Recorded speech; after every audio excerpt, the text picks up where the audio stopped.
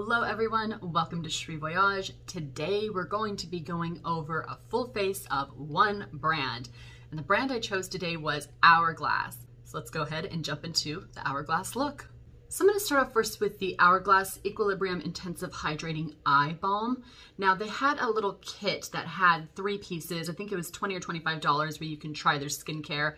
It had the eye balm, a essence toner, and a cleanser. And I have to say, out of the 3, this was by far my favorite. I've been using it for a couple of days now, and I absolutely love the balmy texture. Very different than most eye creams or eye treatments I've used because it feels at first like, I wouldn't say Vaseline, but it's just definitely got like a balm-rich texture. So it's got that kind of jelly, heavy richness, but it does sink into the skin really beautifully and leaves a nice kind of taut appearance around the eye. So I'm gonna add a little bit of that for you guys so that you can see this here. So here's the texture. And to look at it, you can see it's quite rich. It almost reminds me of like a gloss, but it is not sticky like a gloss. So I'm gonna put a little on my eye here, just a couple of little drops. I love it, by the way, for around the outer eye area because it definitely hydrates really well and the makeup just sits really beautifully. I will say you have to let this sit a bit before you put any kind of medium to full coverage foundation on because it does want to grab a bit. But once it soaks into the skin, it just gives a really nice appearance to around the eye area. Very hydrating. So let's go ahead and get started with the Hourglass Veil Oil-Free Foundation. My goodness, when this came out, it was like somebody had made a twin for Vita Lumiere by Chanel. And you guys know that that's one of my favorites, if not my favorite foundation, is the Vita Lumiere Chanel. Well, this one came out and I was blown away. And I'm surprised I don't reach for it as much as I used to. And I realize it's because the color range is a little too yellow. And I am somebody who is a warm, neutral base. So I have golden yellow tones in my skin and this was just too yellow for me. So although it is a beautiful formulation, I just couldn't find the right shade. Now before I try this on, I wanted to let you guys know a couple of points or benefits when it comes to this foundation. So I'm going to read a couple of things to you over here. So it states that it's a long wear foundation that helps defend against the signs of aging. It has matrix regeneration complex, which stimulates the skin's matrix. It's a private blend by Hourglass. It is a concentrated serum-like formula and it's equivalent to an extension of your skincare regime. The natural radiant finish looks like second skin as if you're not wearing foundation. It has an SPF 15 and it is vegan. The big thing about Hourglass when it came out, I remember being wowed by, is that it was a skincare makeup in one brand. And I'd heard a lot of that before in my 25-year career, like, you know, this is a mix of skincare and, you know, makeup, but this to me was the one that did it absolutely beautifully. It seemed to get down the perfect formulation of skincare ingredients mixed with a good color and texture when it came to the actual application on the skin. All right, let's try this on. I'm gonna do about a pump and a half. And as you can see, it's just so yellow. And this is a 1.5, so it's on the lighter side of the color chart. All right, so I put this on my Real Techniques Beauty Blender sponge. I'm just gonna put a couple of dots in the middle of the face here.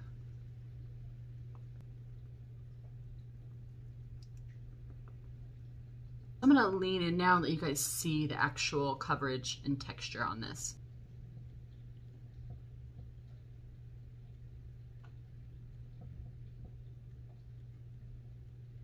As you can see, it really leaves a second skin-like appearance. It feels so light to the touch. It's already starting to dry down. It has a dewy finish, but it's not super wet or glossy looking. It definitely sets down, but it leaves a nice sheen on the skin. So I just love this foundation. In fact, I forgot just how much I love it. I'm going to see if I can go down maybe a shade or 2 and purchase another bottle in a lighter shade. Next product I have here is the Hidden Corrective Concealer. And this is such a good product that, as you can see, it's twisted all the way up. I have used all of it. This is all that is left, which is very little bit. So I'm going to go ahead and try to push a little bit of this onto my face, and if not, I'll dig in with my finger or a brush to get the rest out. Now, before I get started, I want to read you a couple of benefits as usual. It says that this is a creamy, weightless concealer. It's meant for camouflaging with an undetectable natural finish. It covers redness, broken capillaries, hyperpigmentation, blemishes, acne scars, and dark circles. Long wearing, hydrating, and it doesn't settle into fine lines. And it has vitamin E to help protect the skin from environmental stressors. So I'm gonna go in here and just do a couple of little dots around the eye area. We'll do a little lifting here.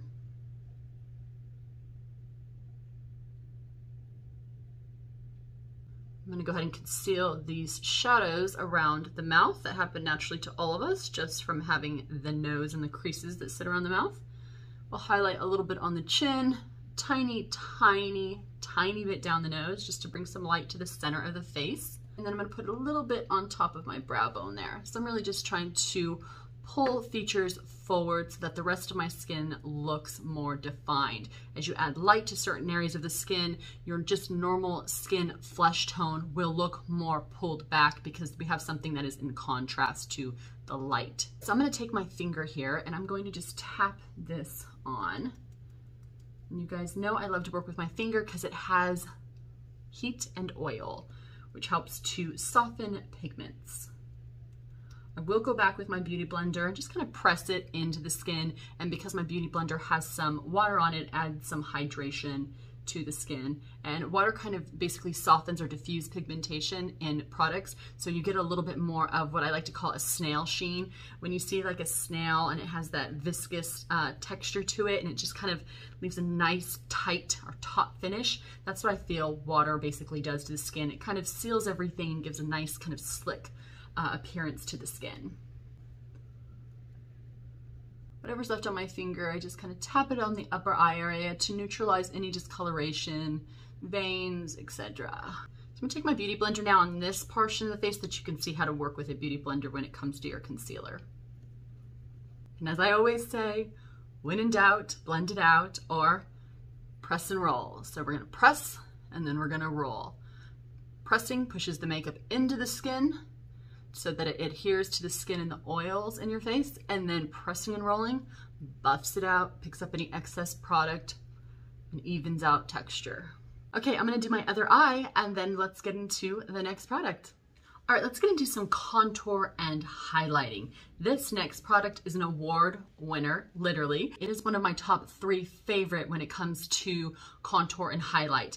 My others, if you're curious, are I love the Westman Atelier contour stick because it has a cool undertone, so it creates a true contour on the face. And I absolutely love the Chanel bronzer that I use as a contour. And my favorite highlighters are Westman Atelier, as well as the Chanel Balm Sticks and the RMS Living Luminizer. This is the Illume Sheer Color Trio. Your blush, your highlighter, and your bronzer. Now, of course, I want to read a little bit about this and then we're going to try it on. This states that it's the award-winning Illume Sheer Color Trio.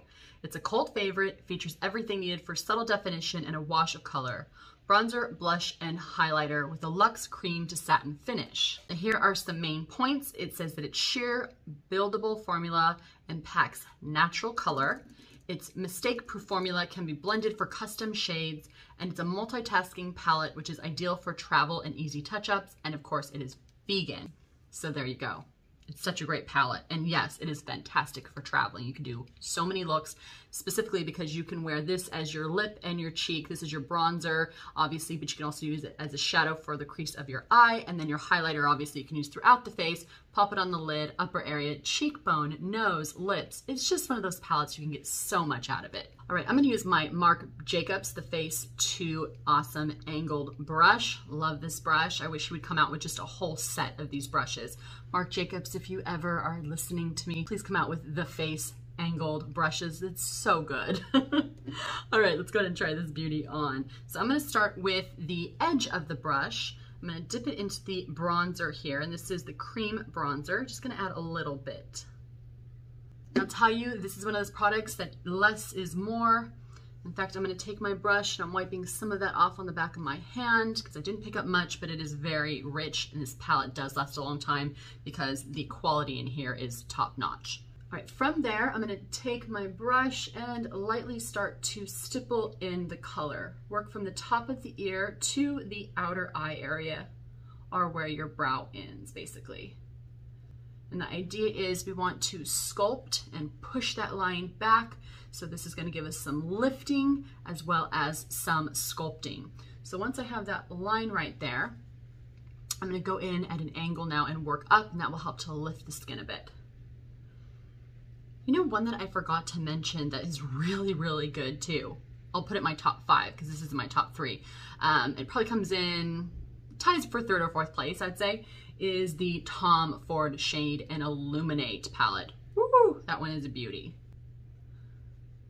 Okay, so I'm just working around the face here, really working at an angle, and I'm going to go slow here so that you guys can see how I'm working with this brush. I'm just moving in a C, up and around. Whatever's left over, I very, ever so lightly dust on top of the eyebrow. Just lightly work around here. We don't want to do a heavy hand right here because it'll look just very muddy and it could just look artificial. So very light-handed work in a C. Really, most of the color is going to be deposited in this lower cheek area. I just add a little bit into the hairline and then move around the ear here. Now I'm going to take, I've been working off the edge of this brush, so now I'm going to take this and flip it around and use this part of the brush. I'm going to lift a little more. This will help to blend out the cream bronzer.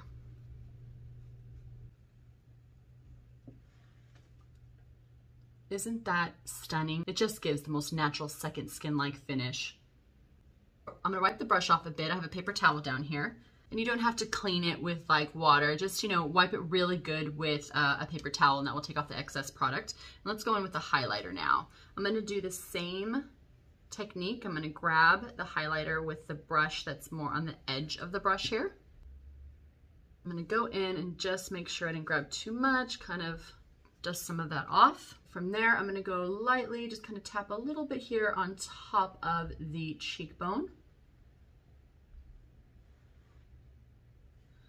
And from there, I'm gonna lightly sweep it out at an angle, kind of working in that C shape again. Now, if you are somebody who has a lot of aging concerns or a lot of deep wrinkles around this eye area, don't go up into this eye area. Go down a little tiny bit. That way you don't have any light reflective pigments kind of drawing attention to that area. You want to really go around any kind of deep set wrinkles around the eye. So you'd want to bring it down here just a bit. So more on top of the cheekbone instead of a little above the cheekbone. So here is a nice subtle highlighter. Whatever's left over on my brush, I'm going to go ahead now and dust on my nose. You guys know I like a very soft application when it comes to highlighter on the nose. No high beam here, just a very natural way of capturing light is what I'm looking for. I'll take a little bit and just brush it across the lips. Take a little bit of this highlighter now with my finger and just tap it on the eye area. I love this palette for eyes because I use it on the lower half. I use a bit on the brow bone.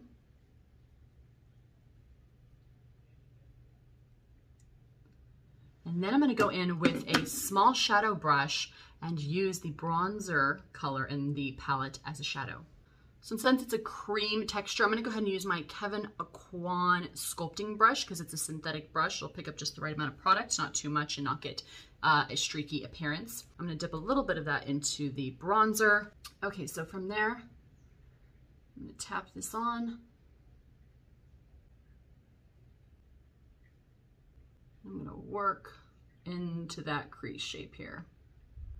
The real point is to put it a little bit into the socket in the corner to do some lifting, like a light V, and then work onto that brow bone and softly work up to create a transition between dark, medium to light.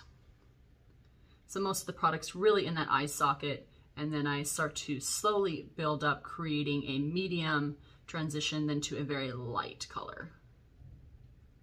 Okay, can you see the difference between this side of the face that has the highlighter on it and the sculpting in the eye compared to this side? I hope so.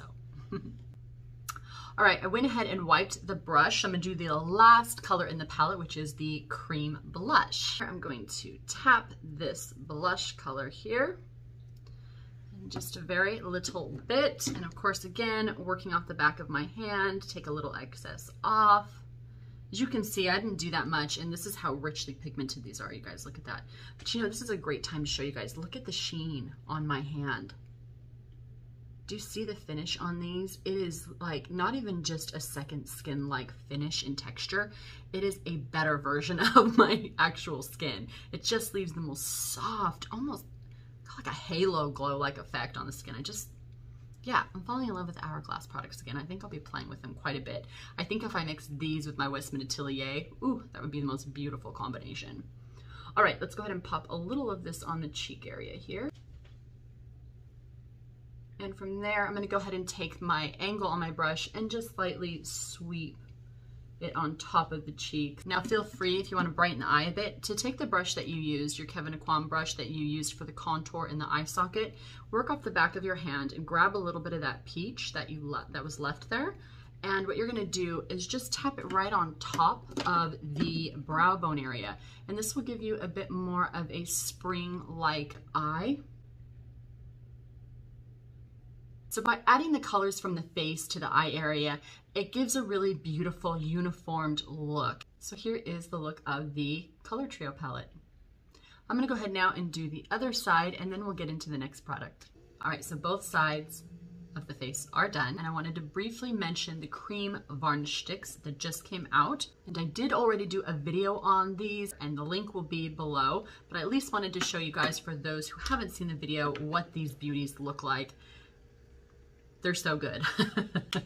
Please watch the video if you're interested in seeing the performance on these blushes, because spoiler alert, they're very good. I got the colors in Devoted and Revel.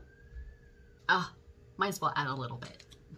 Since they're out, you know, might as well pop a little on. Just gonna put a couple little swatches here on the cheek.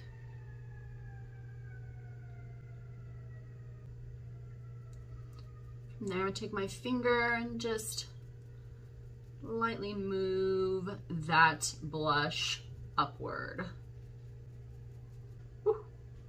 Love it. I'm gonna take my sponge now and just kind of tap it, soften any pigments that are just sitting on the skin here.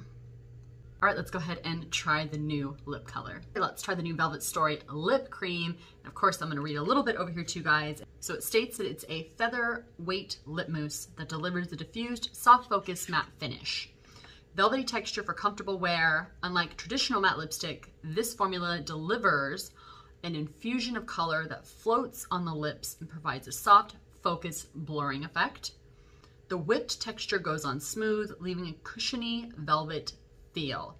Features a custom tapered application for precise definition. Well, let's see if it lives up to its claim. So what I have here is the color called Crush.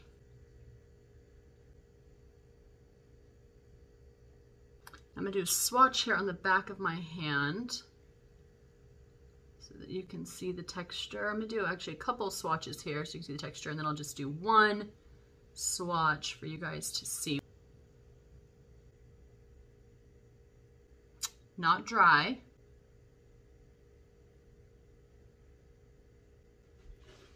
Feels very, very good. A great matte lipstick, but I worry that it's not gonna stay on very long.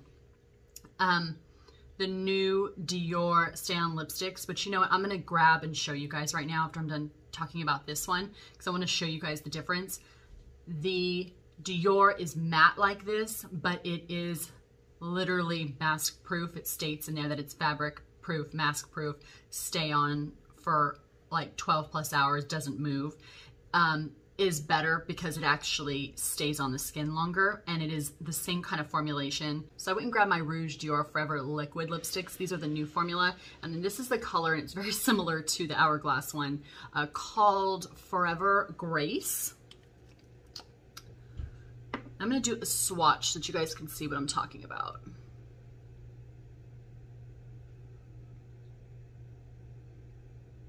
Do a couple more swatches here. So here's the Hourglass, and then here's the Dior.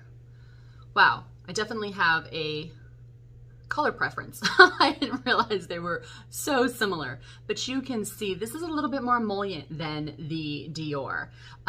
The Dior, as it's starting to settle down, doesn't move, but it still has a really nice hydrating and sheen-like texture to it. All right, let's go ahead and do the last product that I have here by Hourglass.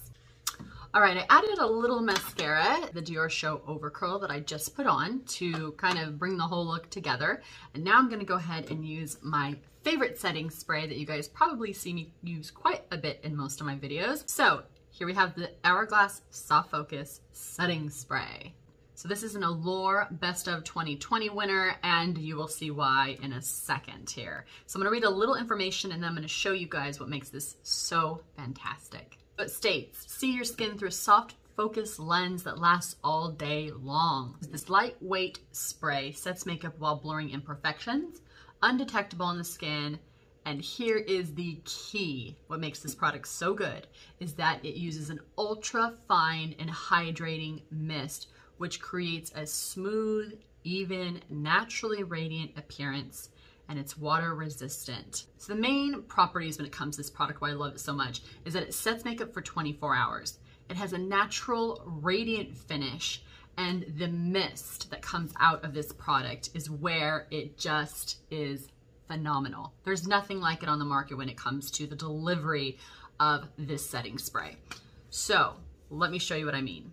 And I hope the camera picks this up here. It leaves the softest, ultra fine, hydrating mist that comes out of here is no joke, you guys.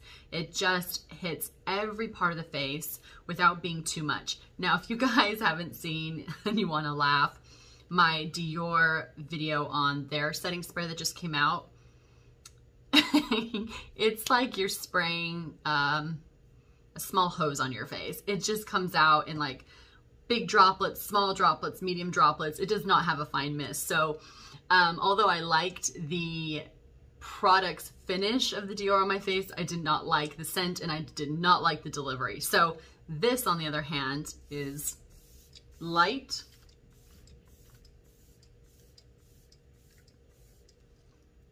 not overly fragrant. In fact, I don't even think it has really a fragrance at all. It just smells really super, super light. Whatever's in there, you can hardly smell it, which is great. But it just leaves the most beautiful, even toned complexion. And it really does make your makeup last all day. And I find that if my makeup's looking a bit dry, I'll just add this and it just perks the makeup right back up. So if you're looking for a really great setting spray, it's really, really, really good. Definitely recommend this. Love it. All right, my beauties, we've hit the end of the video. Please let me know if you have any questions. I'm always here to assist you guys. And if you like what you're seeing, the best way to support Chéri Voyage is to hit the like button, leave me a comment, and most importantly, subscribe and use the affiliate links down below. I'll have everything I used on my face today, and right underneath there is a list of stores that you could shop for anything your heart desires. I get a small commission, and then I put that commission back into buying makeup and different products to share with you guys. All right, everybody, please take care of yourselves, take care of each other, and I'll see you in the next video.